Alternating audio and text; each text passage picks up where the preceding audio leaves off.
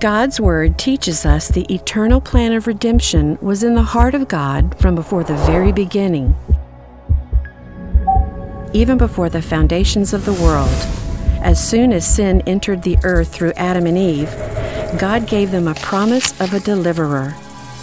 God continued to manifest this salvation plan throughout the times of the Old Testament, culminating with the birth of Jesus. He became that promised deliverer. In Acts 1:8, Christ's final command is given to be my witnesses to the end of the earth.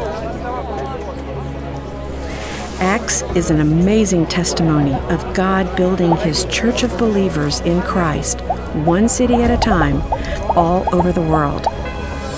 Community development, evangelism, and discipleship are all being carried out by the universal body of Christ, because God preordained this eternal plan of redemption before the foundations of the earth, and salvation and redemption has been the center of His plans and desires for mankind ever since. Through FBC, God continues to carry out the same type of spiritual genealogy we see in the book of Acts, both around the world and within our own community. In the late 1980s and early 1990s, our global missions involvement brought us into contact with a few initial church planters and leaders on 3 different continents, which profoundly changed how we do missionary work. It brought us back to the roots of the book of Acts. We partner with key leaders in their churches, train and equip them to do the work of the ministry in their own town and within their own culture. The story of the 3 continents begins in Africa. God led us to meet Julius Murgor in Kenya in 1986, which has led to working directly with 3 main pastors who are currently training pastors and church leaders of over 200 other churches. Additionally, in South Africa, God led us to partner with Fred Tempes, which led us to Cedric and Pauline Chippendale, which led to the discipleship of college students ministering back in home locations, and then to working with Michael and Bernadette Boone, and Nandu and Debbie Lunda, and about 300 pastors in Congo. In Togo and Benin, a partnership with Pete and Carolyn Bittner led to working with 60 Lokpa pastors in their churches, Simon and Ruth Yako, and Joshua and Melissa Yakubu. These connections then led to 40 Chichewa churches in Malawi and Mozambique, equipping Nigerian missionaries working in all the African French-speaking countries, and an invitation to partner with 170 Ekwa churches in Chad. In Asia, God first connected us with James Shankar around 1985 in the northeast part of India, which has led to working with his son Reuben, Kalapahar Bible Church, and an orphanage. Also in India, God brought us into partnership with Joy George, the president of Asian Christian Academy and the House of Joy Orphanage.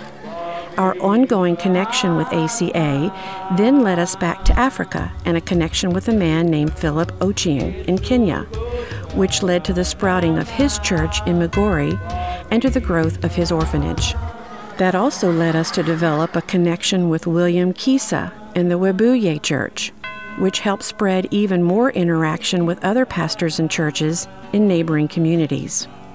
Asian Christian Academy also sparked another great connection into the continent of Asia. This time, it led us to an Indian man named Saji Abraham. Our relationship with Saji led to working with Hoser Bible Church and their church leaders Hanson Manova and Augustine Arumugam, along with the Totagiri Church, a church in Namakkal, and now the beginning of working with another 30 or more pastors in a completely new area of India.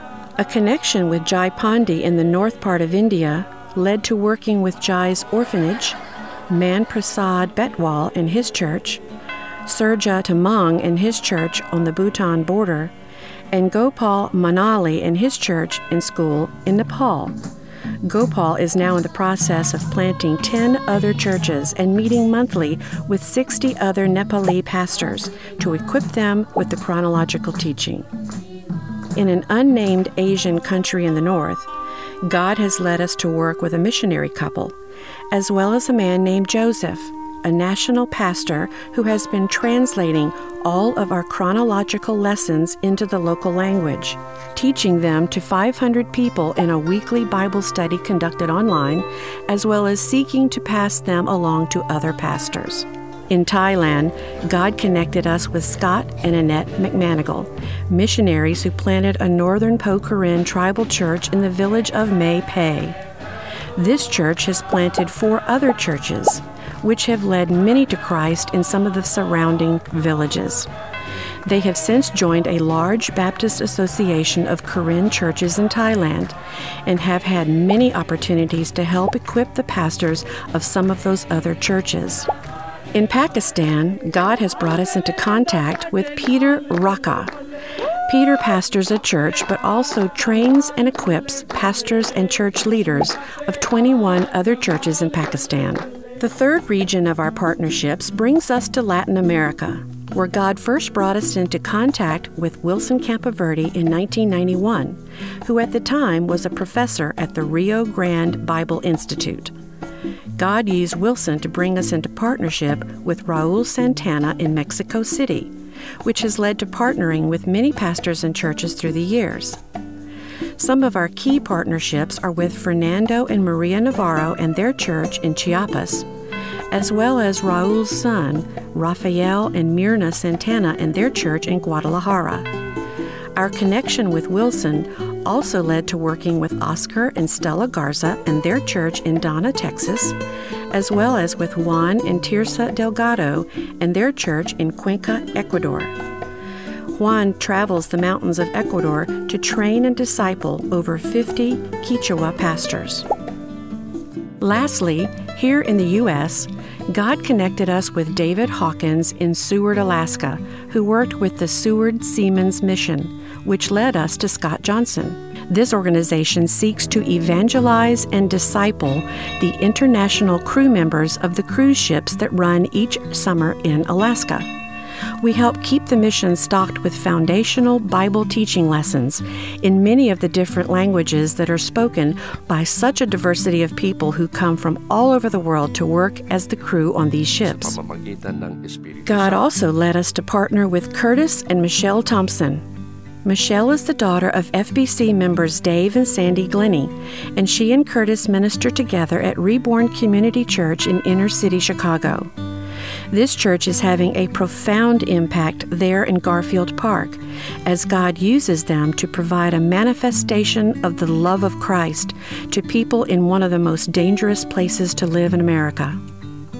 It is humbling to watch God use Fellowship Bible Church to assist in the development of His global church.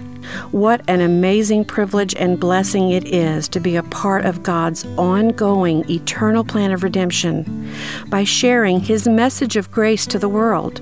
From eternity to eternity, our God remains faithful.